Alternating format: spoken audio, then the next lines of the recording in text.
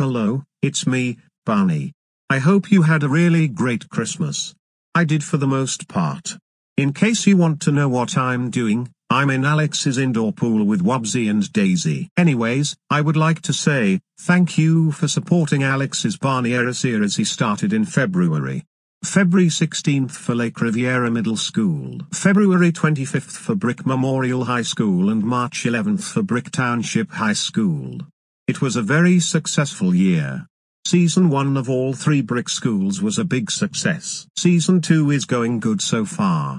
But since we're nearing the last few hours of 2023, 2024 is going to be a really fun year. It's going to be a leap year, extra day added in February. And my first Brick Memorial Barney Error is set to be on January 19th. Premiere on January 20th. Not sure about Lake Riviera and Brick Township High School, but we'll find out.